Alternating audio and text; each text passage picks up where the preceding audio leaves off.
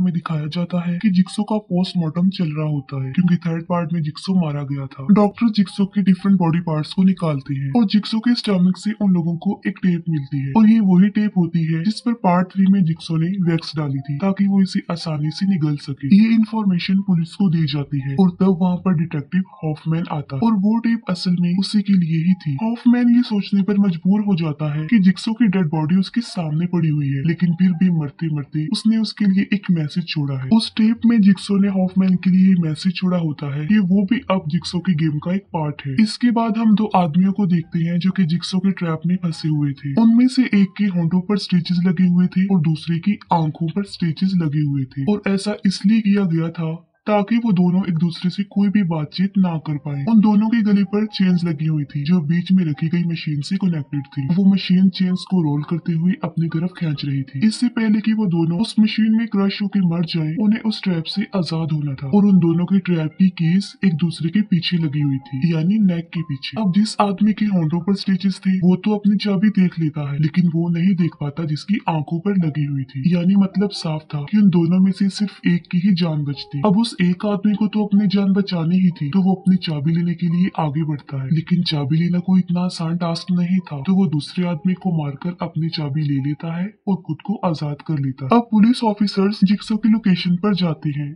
जहाँ पर वो पहले हुआ करता था और उनमें एक सीनियर डिटेक्टिव जिसका नाम रिच होता है। वहाँ पर उन लोगों को डिटेक्टिव एलिसन की डेड बॉडी मिलती है जो पार्ट 3 के स्टार्ट में ही मर चुकी थी, लेकिन स्टिल उसकी डेड बॉडी उसी ट्रैप पर लटकी हुई थी। फिर हम दो सीनियर डिटेक्टिव्स को देखते हैं जिनमें एक मेल और दूसरी फीमेल होती है। अब क्योंकि एलिसन भी डिटेक्टिव थी तो वो दोनों उसे जानते थे और वो दोनों यहाँ पर जिक्सो का केस इन्वेस्टिगेट करने के लिए ही आए थे। मेल सीनियर एजेंट काफी समझदार होता है और वो समझ जाता है कि ये जिक्सो और अमेंडा का ट्रैप नहीं है, क्योंकि इतनी ज्यादा हाइट वाला ट्रैप वो नहीं लगा सकते, यानी मतलब साफ था कि उन दोनों के साथ कोई और भी मिला हुआ था। सेम नाइट डिटेक्टिव रिच के घर में उसके ऊपर कोई पिग मास्क पहना हुआ पर्सन अटैक कर देता है और जब वो सेंसेस में आता है तब वो दिखता है कि वो अपने घर के ही बाथटब में है और वहाँ पर जिक्सो का मैसेज प्ले होता है और उसे पता चलता है कि वो भी अब जिक्सो की गेम का एक पार्ट है और उसे कहा जाता है कि सिर्फ 90 मिनट्स में उसने एरिक और हॉफमैन जो कि अब ट्रैप में फंसे हुए थे और इवन की खुद को भी उसने बचाना था। एरिक जो कि अभी भी जिंदा था, अमेंडा ने उसे मरने के लिए वहाँ पर छोड़ दिया था, लेकिन जिक्सो ने उसे बचाकर तकरीबन 6 माह से उसे वहाँ पर कैद किया हुआ था। अब रिच को उन दोनों तक पहुँचने के लिए कुछ टेस्ट पास करने होंगे। उसका पहला टेस्ट उसके अपने घर में ही होता है। वो एक रूम में देखता है कि एक लड़की पिग मास्क पहने हुए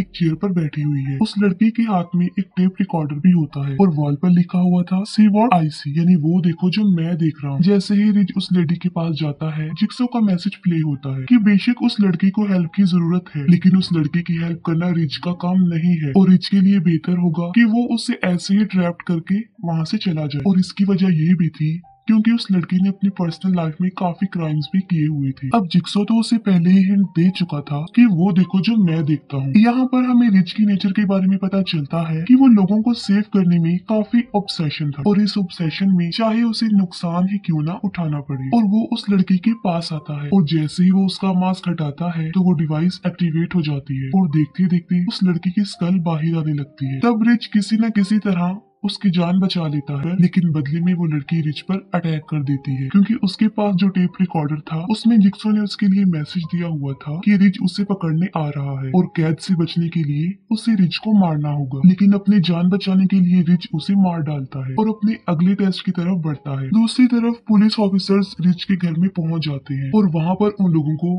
काफी सारे एविडेंस जैसे विक्टिम्स की पिक्चर्स, उनसे रेलिवेंट फाइल्स मिलती हैं और ये काम किसी और का नहीं बल्कि जिक्सो का था रिच को फंसाने के लिए। और वहीं पर उन लोगों को उस लड़की की डेड बॉडी भी मिल जाती है जिसकी थोड़ी देर पहले डेथ हुई थी और वो लोग समझते हैं कि रिच भी जिक्सो के गेम का पार्ट। वहीं पर उन लोगों को जिक्सो की एक्स वाइफ भी मिलती है और ये लोग उससे इंक्वायरी करने लगते हैं। इंस्ट्रक्शंस को फॉलो करते हुए रिच एक होटल में पहुंचता है जहाँ पर रिच को जिक्सो के टेप रिकॉर्डर से पता चलता है कि उस होटल का मैनेजर एक अच्छा इंसान नहीं है, बल्कि उसने अपनी लाइफ में काफी क्राइम्स किए क्योंकि उसने बहुत से लोगों को सेक्सुअली अब्यूज भी किया। और वहीं पर होटल के मैनेजर के क्राइम्स की पिक्चर्स और वीडियोस भी देखने को मिलती है, जिसे देखकर रिच को गुस्सा आ जाता है और वो मैनेजर को ट्रैप में फंसा देता है। और वहाँ पर उस मैनेजर को एक टास्क दिया जाता है कि उसने लिमिटेड टाइम में अपनी दोनों आंखों को फोड़ना होगा, लेकिन लिमिटेड टाइम के मुताबिक वो सिर्फ एक ही आंख को फोड़ पाता है, जिसका रिजल्ट ये निकलता है कि टाइम अप होने की वजह से वो ट्रैप एक्टिवेट हो जाता है और उसके हाथ और पांव उसकी बॉडी से अलग हो जाते हैं और वो भी मर जाता है। जिक्सो की वाइफ बताती है कि जिक्सो एक सिविल इंजीनियर था और एक बहुत बड़ी कंपनी के साथ उसकी पार्टनरशिप भी थी। वो बताती है कि वो भी एक क्लिनिक में जॉब करती थी और एक दिन वो जिक्सो के साथ होती है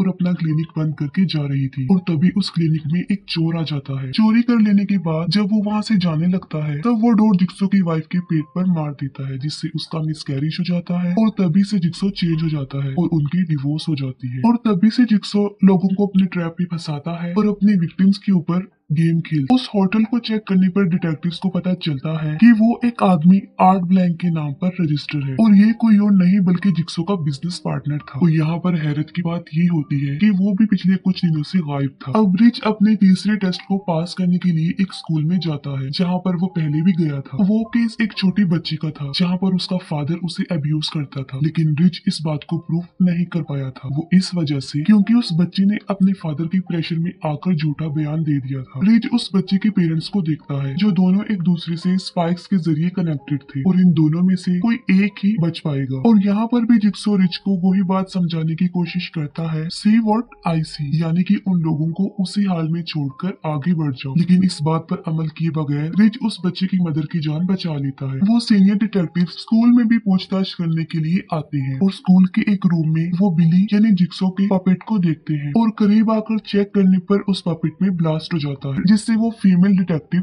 जख्मी हो जाती है। पूछताछ पर जिक्सो की वाइफ बताती है कि स्ट्रेस होने की वजह से जिक्सो ने आर्ट ब्लैंक के साथ काम करना बंद कर दिया था और जब जिक्सो को पता चलता है कि उसे कैंसर है तो वो सुसाइड करने की कोशिश करता है, जिसमें उसका एक्सीडेंट होता है, लेकिन वो फिर भी नहीं मरता, बच जाता और बस इसके बाद से ही वो अपना गेम स्टार्ट करता है और लोगों को अपने ट्रैप में फंसाता है। तो वो सीनियर डिटेक्टिव इन सब सबूतों को इकट्ठा करके एक जगह का नाम पता करवाता है जो कि रिच की फाइनल लोकेशन थी। फिर हम एरिक को देखते हैं जिसे एक बहुत बड़े आइस ब्लॉक के ऊपर लटकाकर खड़ा किया गया था। एरिक के साथ ही हॉफमैन को भी बांध के रखा गया था। अगर एरिक आइस के ऊपर से स्लिप हो जाएगा या वो आइस मेल्ट हो जाएगी तो एरिक को फांसी हो जाएगी और उस जगह पर इलेक्ट्रिक शॉक होने की वजह से हॉफमैन भी मारा जाएगा। अब उन दोनों को वहाँ पर जिसने फंसाया हुआ था वो कोई और नहीं बल्कि जिक्सो का बिजनेस पार्टनर आर्ट ब्लैंक था। लेकिन साथ ही यहाँ पर हैरान कर देने वाली बात ये होती है कि आर्ट ब्लैंक जिक्सो का क्राइम पार्टनर नहीं बल्कि वो भी उसका एक विक्टिम होता है और उसके भी नेक के पीछे एक डिवाइस लगी हुई थी जो टास्क ना पूरा करने पर उसे मार डालेगी। वो 90 मिनट्स पूरे होने का वेट कर रहा था कि रिक जब 90 मिनट्स पूरे कर लेगा तो वो एक डिवाइस पर लगा हुआ बटन प्रेस करके खुद को और एरिक और उस हॉफमैन को बचा लेगा। लेकिन अगर कोई लिमिटेड टाइम से पहले उस डोर को ओपन कर देगा तब एरिक की दोनों साइड्स पर लगी हुई डिवाइस आपस में कनेक्ट हो जाएंगी और उसके सर के चीथड़े उड़ जाएंगे और उसके साथ साथ हॉफमैन भी मारा जाएगा। इतनी ही देर में रिच भी वहाँ पर पहुँच जाता है और एरिक उसे वार्न करता है कि वो उस रूम का दरवाजा ना खोले। आर्ट ब्लैंक ने एक गन एरिक को दी थी और वो उससे रिक पर शूट भी करता है, लेकिन रिच एक सेकंड रहते हुए भी अंदर आ जाता है और उस दरवाजे को खोल देता है, जिससे वो दोनों ट्रैप एक्टिवेट हो जाते हैं और एरिक के फेस को क्रैश कर देते हैं और उसके फेस के चीथड़े उड़ जाते हैं। रिच समझता है कि इस सब के पीछे आर्ट ब्लैंक रिस्पॉन्सिबल है तो वो उस पर भी गोली चला देता है। तब आर्ट ब्लैंक के पास रखा गया एक टेप रिकॉर्डर प्ले होता है और रिच को बताया जाता है कि वो जिक्सो के आखिरी टेस्ट में फेल हो गया है क्योंकि उसका जो ऑब्सेशन लोगों को बचाने का था वो किसी सेंस में गलत भी था, क्योंकि कुछ ऐसी कंडीशंस भी आ जाती हैं जहां पर किसी को बचाना किसी खतरे का मोल लेना होता है। और रिच को ये बात का यकीन दिलाना था कि वो सबकी मदद के लिए नहीं बना और इसीलिए जिक्सो ने उसके लिए ये सारी गेम प्लान की थी और उसको टास्क देकर जिक्सो उसे ये समझाना चाहते थे। लेकिन रिच ने इस गेम से कुछ भी नहीं सीखा, उल्टा वो इस गेम में फेल हो गया क्योंकि अगर वो वेट कर लेता तो वो खुद भी और उसके साथ साथ एरिक और हॉफमैन भी बच जाते। अब यहाँ पर कहानी में एक नया ट्विस्ट आ जाता है जो कि काफी हैरान करने वाला, और वो ये था कि हॉफमैन अभी भी जिंदा था, यानी जिक्सो का अमेंडा के बाद हॉफमैन ही साथ थी। हॉफमैन रिच को उसी हालत में मरने के लिए वहाँ पर छोड़कर चला जाता है। लास्ट सीन में हम वही सीन देखते हैं जो हमें मूवी के स्टार्ट में दिखाया जाता है, जहाँ पर जिक्सो का पोस्टमार्टम चल रहा था, यानी ये सब कुछ जिक्सो के पोस्टमार्टम से पहले ही तय हो गया था। और जो टेप रिकॉर्डर